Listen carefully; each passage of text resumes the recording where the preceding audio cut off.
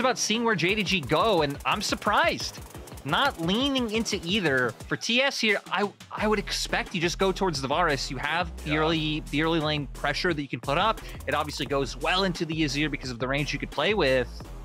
Ooh. You know, on the desk, they were highlighting that this has been, I mean, more of a ruler champion. He's played it once in playoffs, but JackeyLove hasn't actually brought it out yet in playoffs. It was second most played champion in the regular season. It's been surprising to see TES gear away from it, but it's nice to see them still coming back in. And hell, they don't want to play the range game with that Varus. They want to go all in. Yeah, it's interesting, isn't it? Because it's kind of the opposite of what we saw in the previous series, where it was Varus every game for JackeyLove. It's left open. Feels like Top Esports saying, look, we reckon you've got a plan for the Varus, so we're just not going to go anywhere near it. Well, actually, it becomes a little bit more confusing after the first two picks, right? Because you take the Corki, you know, having those Varus arrows right alongside that to counteract the Azir, in my mind, sounds like it makes a lot of sense. But they don't go with that. We're going to see how Creme's going to be able to handle this because, let's be real, LPL Corkis have been a little bit cursed. Has not been able to work out. JDG, though, will get the Varus coming out for ruler, and even the Neeko in support. So JDG really leaning into the aggressive 2v2.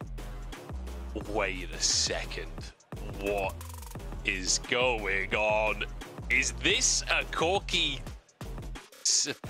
No, like I shouldn't have talked about hovers. I shouldn't have talked about hovers. Munch, if the Hui got locked in, it would have been a Hui support. I can promise you would not have been the Corki. That makes a lot more sense. Have been the Corki. I just like, because I'd already locked in that the Corki was mid, my brain was doing somersaults. I was like, hang on a second. The hard engaged Corki support with Aftershock, I'm here for it. Every package makeover. Anyway, moving on. It's going to be Tian locking in the Zhao jungle. Immediate Jaxman to follow. I love it because, again, when we were highlighting, hey, Kanavi potentially moving away from the rel, you look at things he's found success on. Lee Sin, Xin Zhao, Jax. Jax was the other thing he picked up a win on against NIP in that series. Of course, a great pick into the Xin Zhao. So I like the takeaway. Now I wonder if they feel any onus to try and deny that Lee Sin. I don't know if I necessarily love it in what JDG's comp has to offer, but Kanavi really hasn't been showing all too much so far in playoffs. I guess things like the Wukong as well is something he's really been leaning into heavily. It would work really well with that composition as well, right? Where you've already got a lot of team fight presence in the Neeko, the follow-up for the ultimates, the Azir that can knock into the Cyclone, or the Cyclone to set up for the knockback. Either way works. Certainly could be a solid Wukong angle if they do want to lean into the team fighting. But one concern is, do you want to heavily lean into team fighting again? Because it's not really been working out against Top Esports. The Rumble removed as a potential sort of carry support option for Meiko. I suppose you could see that for 369 top as well, but yeah, fully expect the support pick to come on through here for Top Esports. And I mean, the Rumble was a support ban, right? Because now without Rumble and without Ashe, you really have this, you're really missing that same level of aggressive options that you typically see against the Neeko, which is something you would have wanted to contest with. And now out of left field, we actually have the Leona coming through. I feel like this should be a really dicey time down in the 2v2, but I'm excited to see how JackeyLove and Meiko can try to make it work. I mean, it's a classic. It's something Meiko's got plenty of experience on, and also it's tanky. It can survive the Neeko all-in, which could be valuable. I don't know if it's going to be enough. Flandre goes back to the Rek'Sai once more. We have to see what Kanavi is going to lean into. Looks like full dive on the side of JDG. Man, how many times am I going to get baited by hovers today? I feel like we need to get a tally going up on the stream, as it's going to be a carry jungle, and that's what I want to see from Kanavi. Yeah, already showing again some of those likely options that we hit on. Is going to end up with the Lee Sin, I guess maybe the amount of mobility that's coming through from things like the Kalista and the Corki. But I got to be honest, I'm not even sure how... Okay, actually, yeah, that's how you round up this composition. They picked the Rek'Sai of the URgot. But again, I'm kind of questioning the Corki pickup in the draft. It looks very out of place, especially once you add it into the Leona. You have this complete composition that just wants to fully send it onto the Azir and the Varus. Is it? Hang on. Is this like a long-range one-tap comp from Top Esports where your Leona ults someone and JackeyLove's Lethality Kalista QEs, a rocket comes in from Creme, and then 369 ult lands and just like pulls him in and finishes the job? Like, it's I'm a all up for bizarre it. angle, but I could see it. Yeah, I'm completely down with that combo. But for JDG, again, like even more proactive options, right? Bringing Lee Sin into the jungle, and especially that bot lane dynamic with the 2v2. I think a lot's going to be up to how Missing plays the game to ensuring that they could really just set JackeyLove and Meiko as far behind as possible. They should then have Prio bot contesting in mid early on. Top will be the one area of weakness, but honestly for JDG could really just try to snowball this out with the pressure that the Neeko gives you. Feels like there's an opportunity for Ruler and Missing to prove their quality in this bot lane matchup. They've been given a chance here where they have the Varus for the first time in this matchup across the course of playoffs. They've got a Neeko for Missing as well. Plenty of power to work with. Can they make it stick against Meiko's Leona and JackeyLove's Kalista? It's going to be tough. And again, for TES, how do they bring this all together? What's the glue that holds the comp? Is it like you said, Munch? Everyone throws about one ability. You set it up for 369. I got to say, if that was the plan after 369's performance in game one, I don't mind it. Time for game number 2, though. Let's see if things change up here as JDG enter the blue side of the rift and look for revenge for game number 1.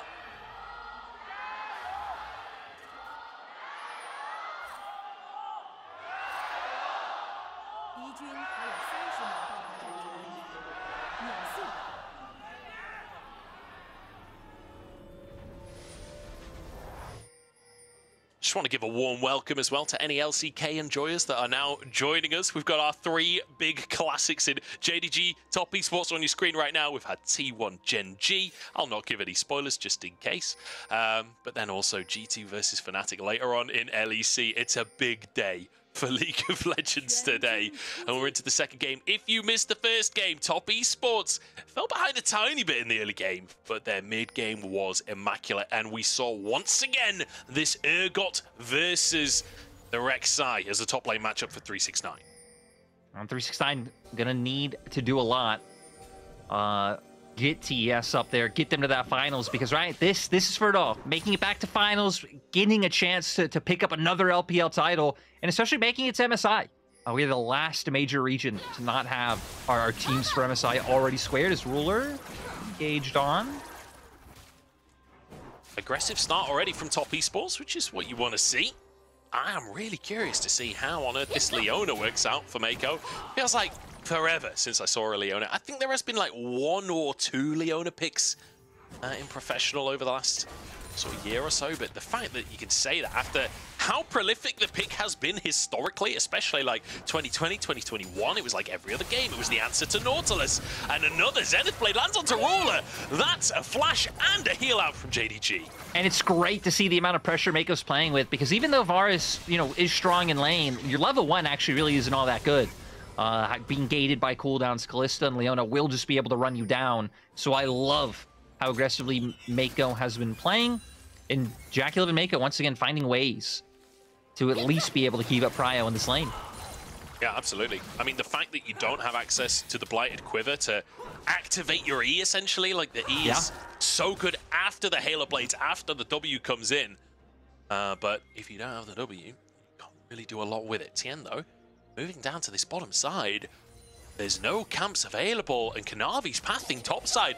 This could be a dive angle as Ruler, level 2 at this point. Missing still only level 1. This could be dangerous. I think he might be level 2, and it's just Neeko doing Neeko things. There we go. Dive angle could be terrifying. The minion wave not that big right now as level 3 hit by JackeyLove and Meiko. The JDG bot lane not that chunked right now as the minion wave moves in. Tian is committing to the dive, missing the target here. Ruler underneath the tower though, and just gets obliterated. Meiko moves out. Tian, you've got to get out from underneath the tower, but he just jumps straight onto Missing, diving back under JackeyLove. Wide on the queue, Missing survives.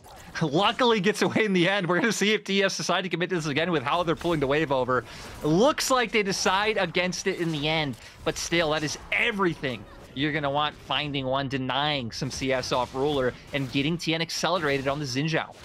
It's the fact that you even get a bonus wave crash at the end there, so this wave will be slowly stacking up towards JackeyLove as well, so even though they're even in CS now, that won't stay the case as Kanavi wants an answer, but you just can't gank mid lane. It's just not possible anymore. No, it feels incredibly hard just because of the map changes. You have two mobile mid laners here right now. Post 6, you know, there will be some opportunity, right? But you got to go for the shuffle, and you try to time it perfectly into the Q coming out from the Lee Sin and burst Creme out before he really has time to actually counteract the play. But this early, it is impossible. Nice grab there from 369. Big damage onto Flandre, who will be essentially kicked out of lane here. There's no way he can come back towards this minion wave. So 369 will force a TP out of his opposing laner, and that fleet footwork going to do so much to try and match the sustain that the Rek'Sai is going to bring to that top lane. And right, even though JDG opened it up again after that game one, it could be like, hey, why would they do that? That caused them their loss. At the same time, they did draft against it much better, right? You have an Azir, you have a Varus, so you're playing a lot more from range, and it's not getting up close and personal where the URgot does thrive. So ideally here, they're hoping 369 shouldn't even be able to find an impact come team fights later on. Kanavi moving down to the bottom side, wants to influence some of these fights, but in fact, could potentially look towards the Drake instead. Has a control ward in the pit. Skull to Crab in favor of top esports. He's not committing yet. I'm kind of confused why he's just kind of stood nearby. Well, I think it'd be very over-ambitious to go for it. I mean, right, you're facing up against the Kalista Leona. They have Prio bot. They can move easily. But at the same time, you are also facing a Corki in mid, where Yagao will be able to bring a lot more impact early on. So it seems like maybe weighing their options before ultimately deciding to just head up towards that top side. Just taking a moment to decide, and instead goes up top, heads towards the grubs as Tian pulls the Drake out of the pit. So this will be just a trade of objectives here. Kanavi, to see how many grubs he can get. Obviously 369. Not going to do too much. Yagao, heavy trades in the mid lane. Nice advantage over Creme, and that level 6 means that Creme really can't trade back too aggressively. No, in a rough spot, but still, at the very least, I like that JDG quickly realized, hey, actually, TS are going to be the ones who are going to be able to take this objective bot. Again, they have the Kalista. This should be their win con. And immediately pivots up towards the top side to be able to get this. It even gives Flandre a bit more freedom to play aggressively, but they'll need to watch out. Yeah, 369 will look for any angle to punish up there. I mean, what we saw in game number 1 was a relatively even laning phase where they pretty much left the lane at a reasonably similar amount of CS, but it was once we got to those sort of early to mid-game fights, that's where this URgot really came into its own. Creme really feeling the wrath of Yagao's Azir in the mid lane, forces Creme back and doesn't have that TP, so nice advantage found in the mid lane by Yagao. Should be able to build him a little bit of a CS lead to work with. Yeah, and right, that's going to be crucial because you look, and like you pointed out, TS are already having a lead in bot. So being able to try and equalize that somewhere else is huge. And again, we really have not seen Corkis in the LPL be able to work out, whether it be from the laning phase where you are incredibly weak and you're getting shut down, or just some of the package angles that we see later on. Yeah, it's left something to be desired, Lyric, I think is the best way that we can politically refer to that. Here's a question. Since Creme is the guy on all those champions that goes in, right? Akali, Silas, Kiana back in the day, you name him. Does that mean he should have much better packages? Or is he going to tunnel vision thinking he is one of those champions and send it in a way that Corki should and go down immediately? What do you think? I think it could go both ways. I think we could have some pretty ham packages coming out from him, but equally, that could lead to big plays, because I feel like, you know, if there's anyone that's going to be able to find the angle and one-shot someone, he's a player that is incredibly mechanically proficient. You expect him to be landing those rockets. Hopefully he will today. I love that as well, though. In the early game, top esports have kind of just signaled to everyone, we're going to play this a little bit slow. Both of their solo laners picking up a call to start the game as Kanavi back in the bot lane once more. Missing, trying to find an angle, but I don't think there's going to be a way to get in here, and Tian has even moved over. They're making their way down, and they already have control of Vision and River. Might even find a timing. Okay, they've spotted Kanavi now. The ward there. And it looks like the junglers will respect one another. A lot of early game power on both sides, to be fair, between these two picks. And now, Missing able to move over towards his jungler. Secure vision control for the side of JDG. Tian forced underneath the tower as Meiko now wants to try and contest. We could have a bit of a scrap, honestly, between the two teams. Remember, Meiko, very hard to kill now that the Fates Call is online as well. Yeah, and you look at for TS's side especially, right? You have no camps up in your own side of the jungle, no neutral objectives, tangle barbs. Yet nothing going to come from this. So the only thing for TS to do or fight for on the map really was only that Scuttle Crab. This is such a strange extended standoff between the teams. Oh, Creme dodges away from Yagao's ultimate. He'll be very happy with that. Has that X-Drinker as well as his first item, so can withstand the lane a little bit better. And with that ultimate on cooldown, he can happily just walk up and clear the wave. We'll be able to withstand the lane better, but it does mean his power spike is going to be delayed even further, which is maybe another reason why TS have been fine taking this one slow. So we've seen Tian really just focusing on keeping his farm up, but 25 seconds until that next take of grubs, you know it's something that TS are going to be playing to deny.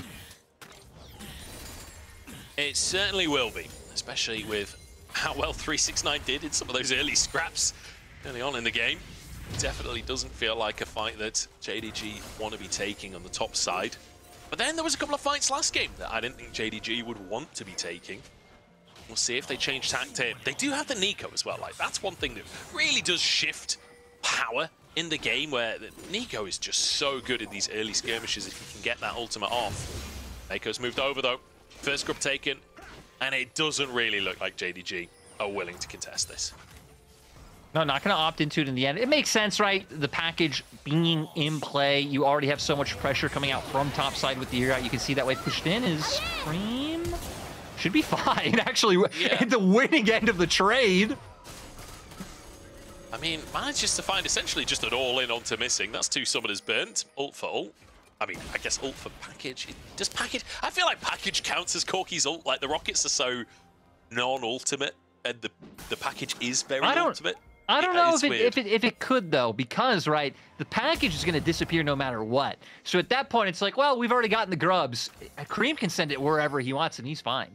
So he actually found some value as compared to if he had just actually wasted an ult that, you know, maybe he could have saved for a better situation. That's true. That's true. This is why you're the color caster. See, you got that massive cranium. I honestly don't know how you stand up straight. It must be so heavy. Oh, don't worry. Don't worry. It's, you know, it's over the years, it's, you know, trimmed down a lot. But it's a burden you've learned to bear. But Dragon's up. And both these teams actively wanting to fight this again. There's no package this time. Kanavi. Kick onto 2 as Kanavi keeps himself alive. Yagao forced out the top side of the fight, but the chains land. Tian forced to use his credit card, forced to flash as well. Flandre's followed him in here. 369 is still up top right now. Top Esports. They fully retreat. They concede the Drake, but they get a solo lane at top that gets to just farm. Yeah, so making the conscious choice, hey, it's fine. They've committed 5 members here. They get the objective. Now it's about getting some plates on the 369. Which he looks like he should be able to do, but at the same time, it means JDG have shut down the super early Drake threat that the Kalista does normally provide. Not too much gain from 369. Just doesn't have that maxed out W yet. That's where the tower taking potential of URgot really is just horrific to witness when you can toggle the W on and off, but still, a plate gathered. And both of those kills very close to popping. We're getting to the point where first time completions are going to start coming through across the top esports lineup. And I feel like that is... I was going to say that's where maybe they start to do things, but honestly with the Corki, maybe they wait for another item. Right, and then that's why it's going to be interesting to see how they decide to pilot this and why it was a bit interesting to see them put this here as 3 gank towards mid. It's onto a Rek'Sai. Can you actually finish this kill? The flash into the tunnel seems not. And at least you're getting a flash out from him. Still an advantage taken. I love the pathing down towards spot. You could see JackeyLove going to be able to start pushing up this wave. Now, we've already seen there's nothing you have to be afraid of when Missing comes running at you by himself. Is going to be able to dissuade the red buff, though, with the knowledge that Kanavi's close in the wings. Be able to go for that red buff. So resets across the board from top esports, and honestly, a very, very quiet start to our second game, sorry, here. And it's kind of reminiscent of, you know, in best of fives, especially in the lower bracket, quite often you do start getting some slower games. There's a lot on the line for both teams. However, JDG very comfortable in a slower game. This feels like the style that they have preferred to play across the course of the year. Kanavi starting this Herald off.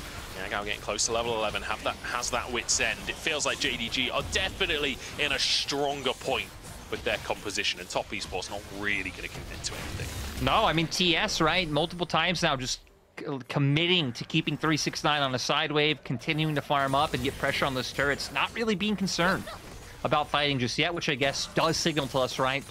Really going to be playing around when they feel like Creme is strong and able to bring a lot to the table. Probably just going to keep playing off this package timings.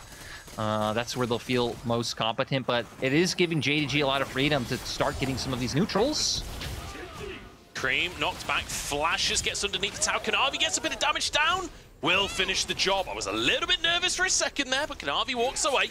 Nice dive from JDG, punishing on the top side. That'll open up a tier 1 as well. And you can see there's no answer back by TS. Looks like Flandre did just willingly accept backing off, so no angle was open. But now with this Herald, JDG could be able to do a lot of damage on top side. Yeah? They might just be able to finish a tier 2 here. Missing's here 2. Doesn't look like they're going to commit in the end, but good amount of damage done on that top side. 369 wants to find Ruler. Both summoners available here for Ruler, immediately using the ultimate. And that's going to be it used from the side of top esports. They get a flash out from Ruler. And it's nice just to finally see them start to use 369 to move around, right? Because constantly we've seen JDG commit Flandre to the play, which gives 369 these windows where he pushed out the lane, has prio. Finally seeing him find some influence on the map just by showing mid. I think we're going to have to see a bit more of that. Him starting to get involved with these fights. Blue team's turret has been destroyed. What a surprising second game. When I saw Varus and Kalista locked in, I saw Neeko versus Leona. I saw the URgot top again. I saw Lee Sin versus Zhao. You see the JDG versus the top esports? Yeah, I was like, this is going to be a banger. This is going to be game 2, pop it off again. But you know what? What I forgot to look at in the draft is Corki versus Azir. These damn mid laners ruining my LPL. I gotta say, Munch, it's a complaint I see a lot online, but you know, we don't really, this matchup really doesn't exist here. We never, I need to, okay, I was ready for missing to just absolutely send it. Maybe I do need to be ready for missing to absolutely send it. Corki and Azir, they don't matter. TS right now, pretty solid position with the fact that they have a lot of control over these brushes with their control wards. But at the same time, you look at where JDG is on the map. Flandre's already pushed out top. You had Kanavi leaning with the Yagao bot side. It's giving them a lot of avenues to actually be the ones who can more upfront walk into river and really control that Drake. Does feel like Drake control right now, or at least river control, in favor of JDG as they're trying to bully top esports away, but that control ward, meaning that Tian can stick around. Vision gained as Meiko moves over to the team as well. 369 resetting, so is Yagao, both of them with TPs available. Flandre pushing in the top side right now. Ooh, actually, Yagao a TP up top from Yagao. They're going to try and trade this Drake for an inhib on the top side, but 369 is there. I don't think there's a way that they can push for more. I'm not sure Yagao needed to TP there. I feel like Flandre could have just took the tower by himself. Yeah, again, maybe reading that 369 would have gotten there a bit sooner and thinking they need an extra man or hoping to push a bit more, but I feel like that would have been overzealous, you know, at the best of times. But for JDG, I think it makes sense, right? You know Creme was picking up that package. You're like, hey, again, it's only the third Drake of the game. We both have one apiece. 369, though. Two-man play onto the URgot. Can they bring down the Crab Man? Doesn't look like it right now as Kanavi gets a flash kick. Maybe they can after all. Yagao the target, but 369 can do nothing as JDG make the play to the top side. But top esports moving up to try and answer. They decide against it in the end. Great pick from JDG. Yeah, JDG. Again, I really feel like they're just being given so much freedom with what they're able to do. I love it now, starting to take away these camps and top side, getting your own vision. Deny TES the opportunity to really be able to pick up any gold so far. So far, so good. This is not only a great game from JDG, but also, like, top esports, where are you? This is not the top esports we've seen all year long. It feels like their control of the map just is not there right now. And Flandre even gets... Wait, he can finish this tower before the TP comes through. Terrible TP comes through from 369 and punish. This URgot finally starting to feel like it doesn't have that impact. Yeah, and what a switch up from the game one performance, right? Where 369 absolutely took over, and then here we see now a couple times in a row he's left sleeping. Gets punished, doesn't expect JDG to still be here because they just made that play on top, maybe assuming that they're resetting, going to get back on the map with faster tempo. Leads him to going down, and yeah, the TP especially. What a questionable fight. Fight as Ruler's just been caught. That's a huge pick for top esports. I really wish we could have seen the setup for that one. As that's just a massive opportunity now, or is it Yagao's having none of it? Kicks 369 underneath the tower. Tian goes down as well. 2 come through for JDG, so they look for more in the fight as well. Missing, getting out with his life. And they will walk away. Somehow, JDG win the fight. Not somehow, right? It's all thanks to Yagao with that shuffle. And it's moments like that where, again, Yagao can just show up at the time where JDG needs him most and make sure that they stay in the lead. And hell, this could just bring us back to a bit of a retrospect overall, right? Of Kanavi going towards the Lee Sin, having the ability to be a little bit more part of the action. As we're going to see Ruler trying to outrun this still after flashes get committed, even with heal, even with the cleanse being used. JDG just keep running him down, but keep your eyes on the Azir here. They get both members locked down with what looked like the Tangle Barbs, and then sending 369 to no man's land. Tian is nowhere he's able to escape to. And sadly, JackeyLove on the Kalista doesn't get to be part of any of the action.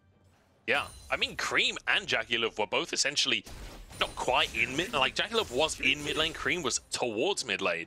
Like, neither of them even close to the play. So, a bit of miscommunication, which honestly is not something that we've said a lot about top esports this year. 369 and Tian being way too aggressive, and Kanavi has been having such a good game. Yagao with a massive ultimate. Like, this feels like the game for JDG if there's going to be one in the series. This feels like the moment where they start to put their own foot down and start to have an impact.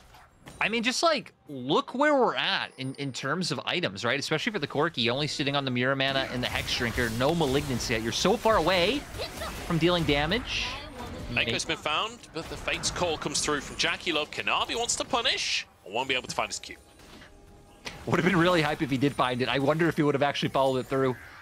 Knowing Kanavi, I feel like he probably would have. Given his life, this turret should go down. Top esports trying their best to defend this one. Solar Flare goes wide from Meiko, and now Tian's caught on the bottom side of the play. Top esports blast cone out to safety, but Flandre looking for Creme as well. Still has the Valkyrie available and gets over to the rest of his team, but still the tier 1 taken, and JDG now can move towards a tier 2 once again. They've got a lot of damage between these characters. They've got 3 grubs to work with as well. The tier 2, not something that JackeyLove can realistically defend by himself. Creme moves over for the wave clear, but it's too little too late. And it's JDG outmaneuvering top esports on the map. And this is the JDG that people wanted to see coming into playoffs. Great to finally see it online, pulling them apart again. A few missed skill shots there on both sides, leading to no fight being able to come through. But again, I mean, look at Yagao now. 2 items, just picking up the Seekers too, so we're going to have a bit more survivability in there. And I really feel like JDG should just be able to outpace whatever damage TES are putting out on the map at this time. Next straight coming up in 2 seconds time. A couple of resets coming through from the side of JDG as they try and get their side lanes in order. Reset from Creme as well. So he's got his own TP package available. This feels like this has to be the moment for top esports. Yeah, they need to go for it. They're already having the TP come in from Creme. We'll see if JDG even opt into contesting this, because again, it would be sole point for TES, but it wouldn't be end of the world. This package has to be huge, and it's not. He just uses it defensively, as in the meantime, Meiko is caught. It's too easy for JDG. Top esports all over the place in this second game, and what a punish as well. JDG looking immaculate with this composition, and just no answer whatsoever from TES. Yeah, JDG, they have the control of the area. They already have the setup with the Varus and Azir in place. And it's not even to necessarily blame like Creme on the Corki in particular, but it really looks like this is not the kind of game that TS were hoping to play. Having to, waiting for these power strikes, waiting for these items to come online. The Malignants finally just got bought up. And again, it really didn't follow through what I feel like with where the rest of their draft was really strong. And just TES as a team being incredible in some of those earlier skirmishes. You have to wonder what Corki is doing in scrims to be picked in a game like this, because I've yet to see it really be that inspirational. We talked about it earlier. LPL Corki, just simply, like, let's stick to the Lucian over here, you know? Like, we're good at the Lucian. Let's not worry about the Corki for now. Yeah, I agree. Keep it up with the level of aggression. But now we're going to start having to play around this top side of the map, right? Baron being up. Means we're probably going to poke and prod our heads into enemy jungle for vision. We can go back all the way back in the replay here. Really no great angle for Creme to play around. I think JDG did a great job of like walking up as a group, forcing him back, not giving any time for 369 to come in, and it lets him separate the fight on 2. Hell, even somewhat 3 fronts to start with how separated 369 even is from Creme. And part of that is off the back of the Fate's Call was used on the previous play to save Meiko. I think it was still on cooldown, so Meiko quite out.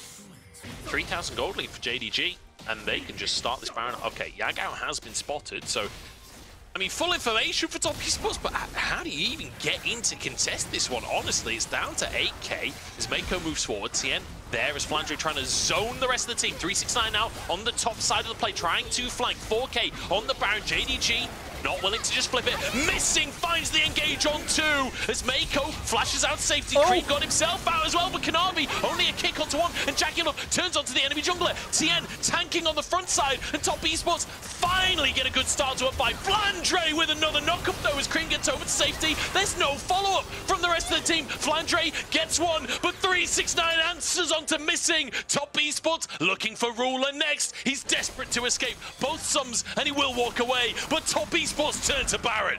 Top Esports pull JDG into a choke point and just hammer on them one by one, unrelentlessly. Like you said, that is potentially going to lead to a Baron because they're hoping to dissuade this.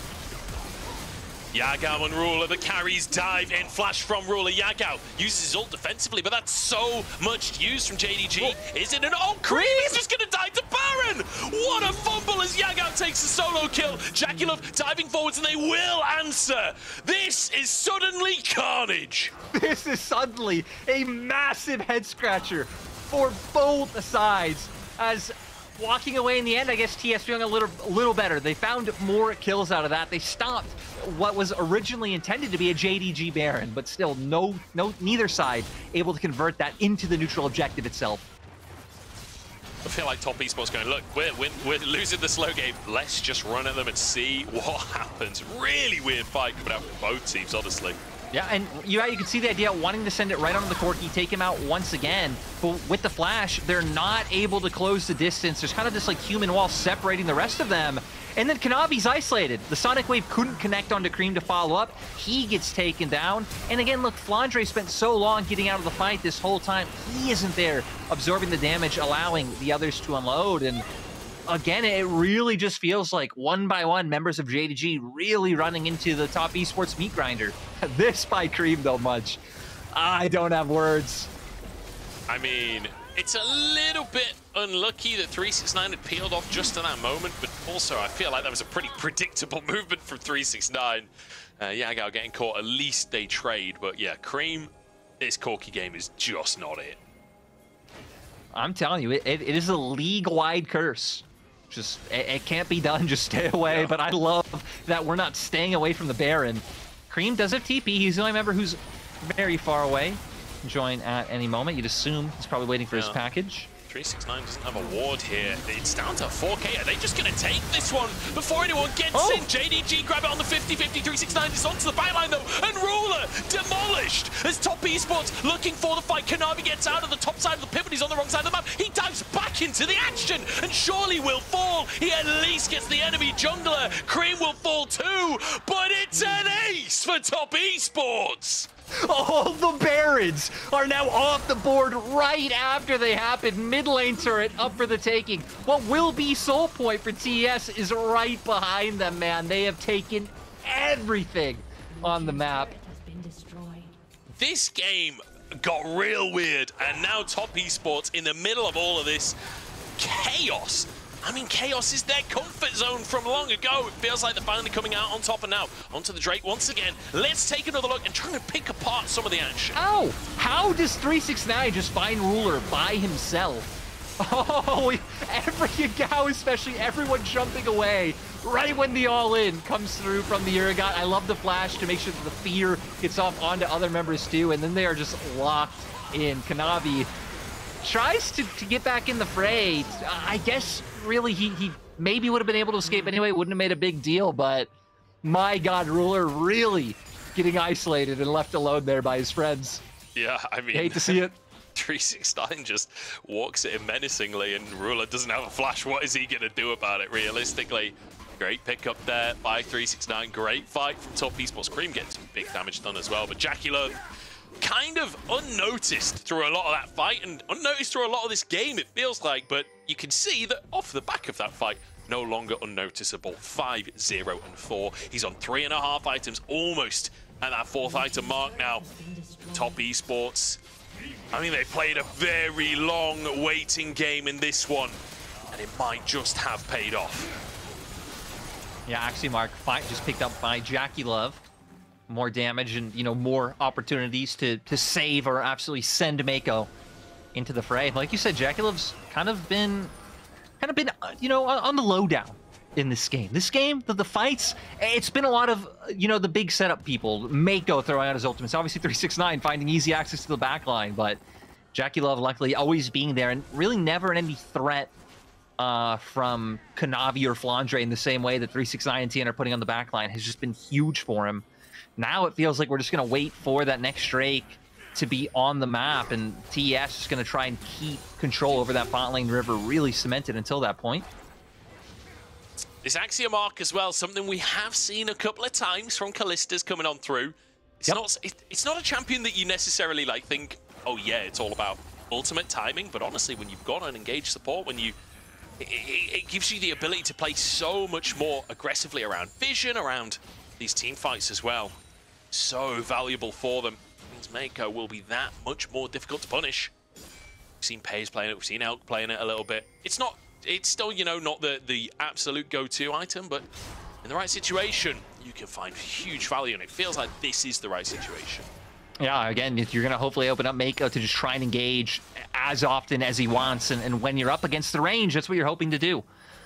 So right now, JDG, I think, have been doing a solid job just playing out this default map state, but they might open themselves up to being collapsed on. Yagao slowed by the solar flare. Meiko flashes to get the engage, but Kanavi denies the follow-up from JackeyLove. Fate's called to save Meiko's life. 369 TP's in, and that's a huge pop blossom. It's only onto 2 in the end. The knockups are there. Meiko not tanky enough, and he goes down. Chains land onto Creme as well, and the follow-up is there from JDG. They finally find their moment. 369 can't finish the job, and JDG come roaring into life. And all of them somehow survive. Now we got 40-second death timers on our carries. JDG, they might go for this. Tian can't do anything about this one. They should be able to end the game here. Still 30-second death timers. And thank goodness JDG show up in this second series, in this rematch. Tian underneath the Nexus Towers, the minion wave arriving. Missing will fall, but he's happy to sacrifice himself and get a game on the board. They will not repeat the last matchup. They put themselves even in the series. It's so nice to see them able to bring it back in the very end. That game, I mean, Chaos really was the name of the game. Shoot it perfectly in the cast, like so back and forth, but it's nice to see JDG able to keep up, right? Had some moments where they outplayed TS, and overall the individual performances were much better this time. Yeah, definitely. Just the map play change was the most significant thing to me from JDG. Like, it feels like they had way much more control, and part of that is down to the draft. Part of that, I think, down to this Corki pick in specific. But really, really nice stuff coming out from JDG, answering a lot of the strength that top esports have been bringing to the table. We're going to go into a break. I'm going to kick it over to the analyst lounge. I keep nearly saying desk. We're going to kick it over to the lounge to try and break down